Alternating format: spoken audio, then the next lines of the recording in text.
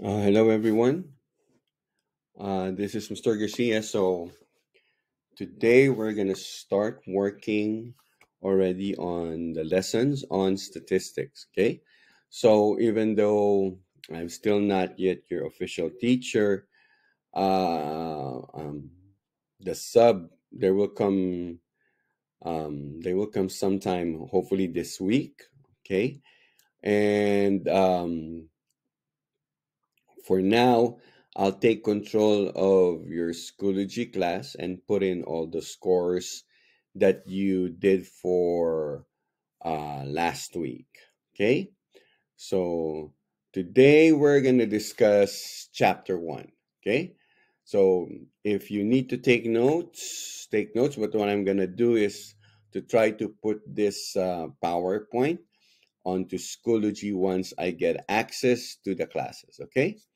So let's start.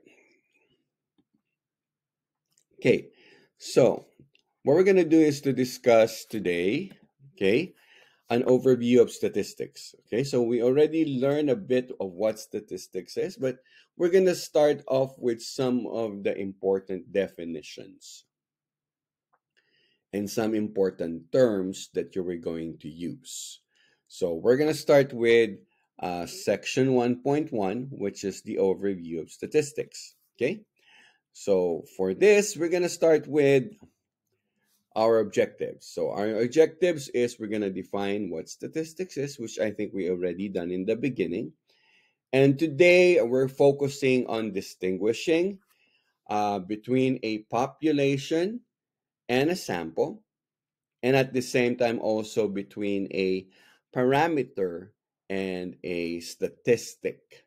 Okay, so remember when we did the activity on last Friday, we have like a sample statistic that we use, which is the mean. Okay, and so we're going to define today what statistic is. Okay, and the last one, okay, is to distinguish between what descriptive statistics is and inferential statistics. These are the type of statistics that we're going to learn. Okay, now continuing on. Okay, as I said earlier, before last week, okay, um, statistics boils down about what data is. Okay, so by definition, okay, data consists of information, okay, that can be gathered coming from observations, counts, measurements, or responses. Okay, now let's look at the examples right here and let's determine from where did we get them from. Okay, let's say for example, people who eat 3 daily servings of whole grains have been shown to reduce their risk of stroke by 37%. Okay, now, how did from here, how did they get the data from? Okay, did they get it from a count? Did they get it from observation? Did they measure it or was it a responses? Okay, so in order for him to get the 37% straw risk, okay, the reduction of risk, this is easily can be construed as a coming from observations. Okay, so if they basically observe people eating 3 daily servings, and then from here it was shown to reduce their risk of stroke by 37%. Okay, next example. Okay, 70% of 1,500 US spinal cord injuries to minors result from vehicle accidents, and 68% were not wearing a seatbelt. Okay, so to get these numbers, the data, the 70% and the 68%, these were obtained from basically what? Counting. Okay, so that's why this now determines exactly the number or the percentage of those who were not wearing a seatbelt. Okay? So Clear so far? Are we good? Okay. So from here, going on to the next. So we already know statistics is the science of collecting, organizing, analyzing, interpreting data in order to make decisions. So we already learned this. Okay. Now, again, so we'll now proceed with data sets. Okay. So for data sets, okay, when we get our data, we get it usually from the population. Okay. So collection of all outcomes, responses, measurements, or counts that are of what? Interest. Okay. However, in some cases, it's really kind of hard to use the entire population. Okay. For example, now suppose I wanted to determine um, the opinions of all US drivers, okay, about drunk driving. Okay. So if I wanted to determine the opinion of all US drivers, the population would now be what? All the people who drive and who live in the United States. Okay. That is really a lot. Okay. If I'm going to do that, there are going to be a lot of problems. First of all, it's time consuming to do that. Okay. I have to go to different states, gather some data, and at the same time, it will be very costly. Okay. It use a lot of money to do just simple research like that. Okay. So what statisticians do is to basically use a sample. That's why we have a sample here that states that it's a subset or a part of the population. Okay. However, it's also important that the sample that we get is a good representative. Okay. Because whatever we calculate or whatever things that we work on the sample has to reflect what the population is. Okay. We're going to learn more of that in the coming weeks. Okay, let's have an example. Okay. In a recent survey, 1,500 adults in the United States were asked if they thought there was solid evidence for global warming. 850 of the adults said yes. Okay. Identify the population and a sample and describe the data set. Okay. So notice this is a survey. Okay.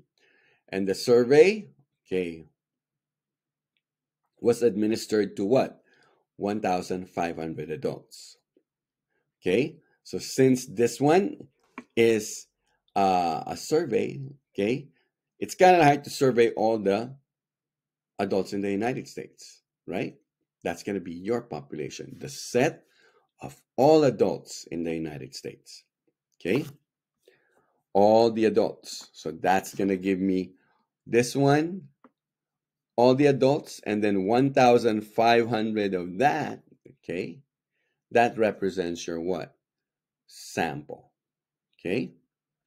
But the question is, what is this 855 of the adults said who said yes? Okay. This was the result of the survey. So basically, out of the 1,500, this turns out to be your what? Data set. Okay. Clear so far? Okay. Let's see what the answers they tell us. What's the answer that they tell us? Okay. So from here, okay, let's now go over, okay, the answer, the next screen. Okay, let me see if I can.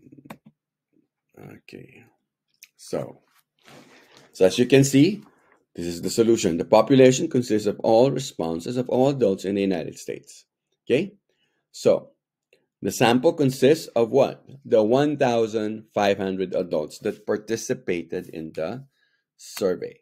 Okay, which means it's kind of like be the sample, which is the subset of all the adults in the United States. Now, the result, okay, tells us that 855 said yes, and most definitely the other one, which is 645, said no.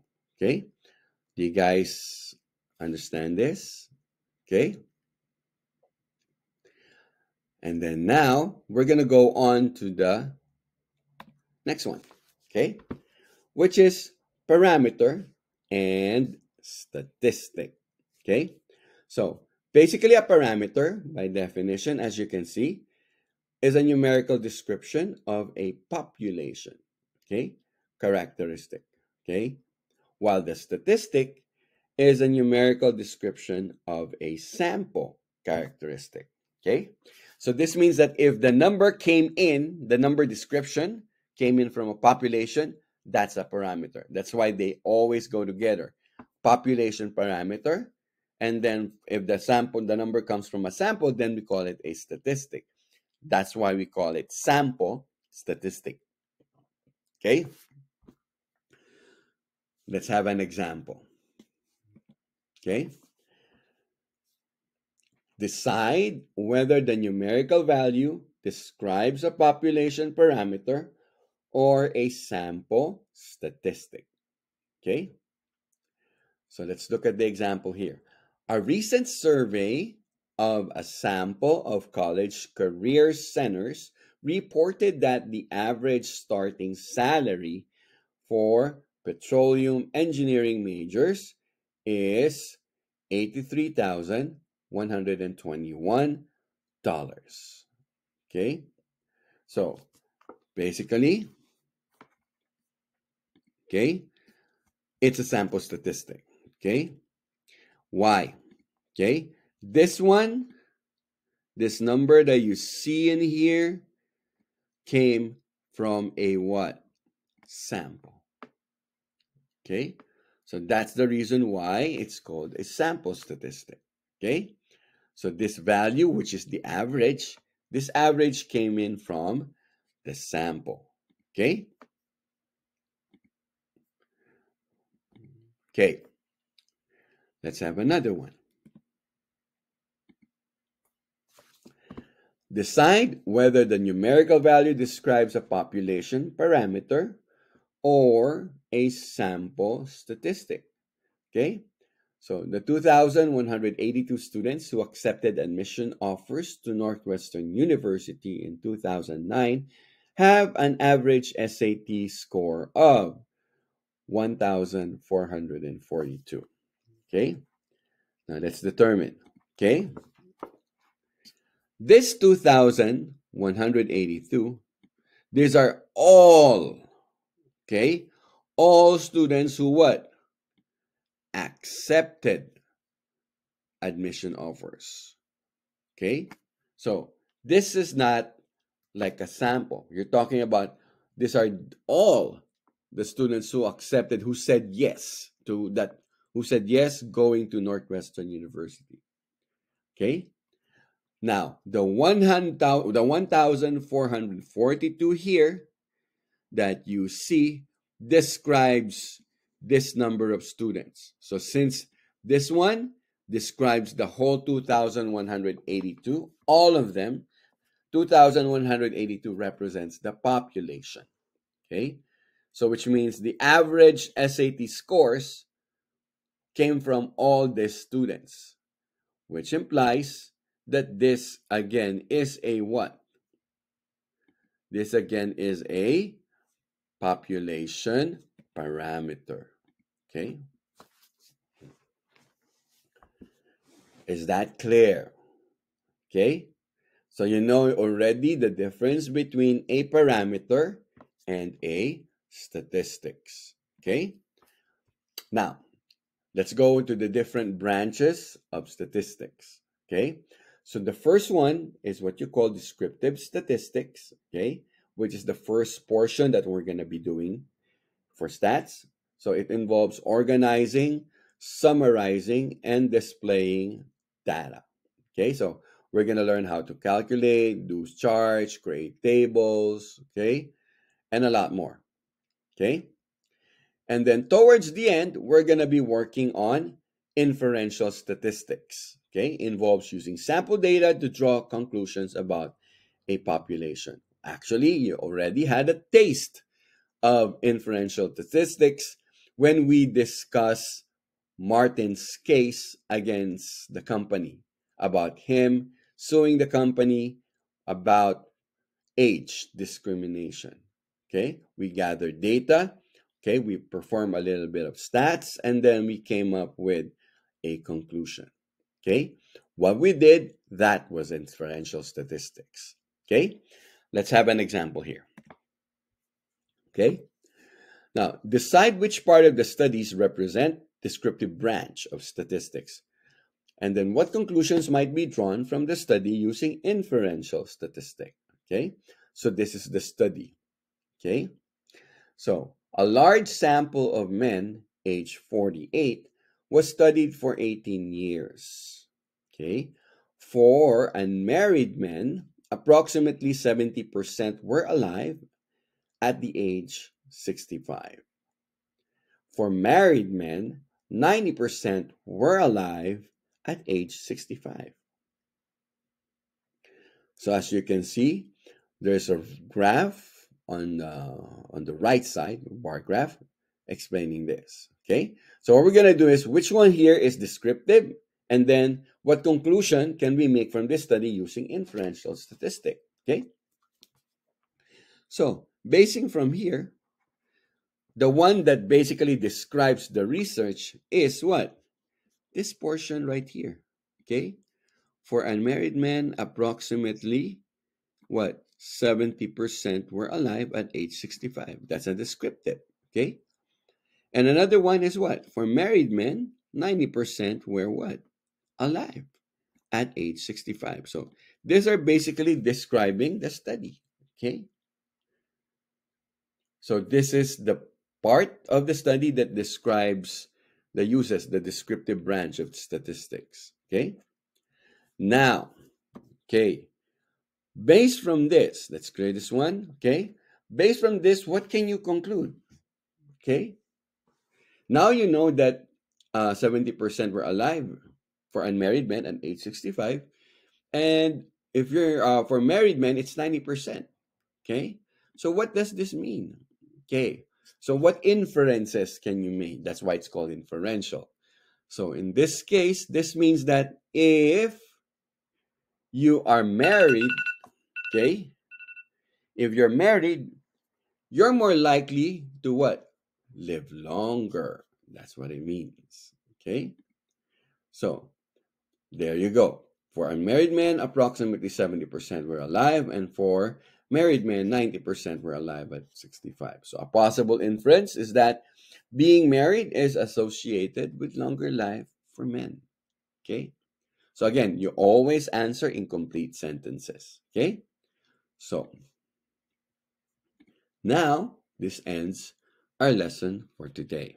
Okay, so today what we're going to do is, we already defined statistics. We learned already a population.